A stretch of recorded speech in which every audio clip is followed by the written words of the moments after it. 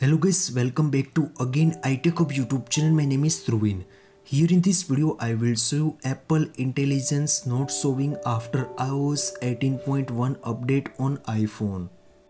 Recently lot of iPhone and iPad user has been reported in my iPhone iOS 18.1 update after Apple Intelligence is not showing.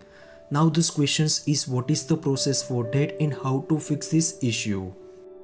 After skipping the Apple Intelligence features with iOS 18 and iPad OS 18, finally release the Apple Intelligence features with public update for the iOS 18.1 and iPad OS 18.1.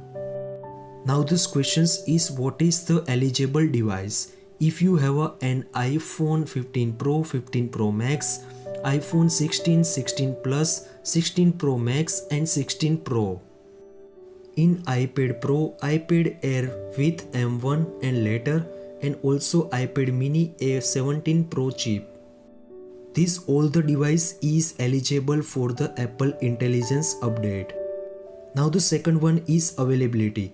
Apple Intelligence features only available in US English currently. Inside the English, Australia, Canada, Ireland, New Zealand, South Africa and UK language support will be available in December.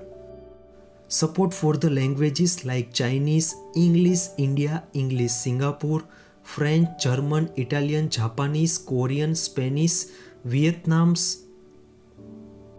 These all the device and language also supported Apple Intelligence in iOS 18.1 update.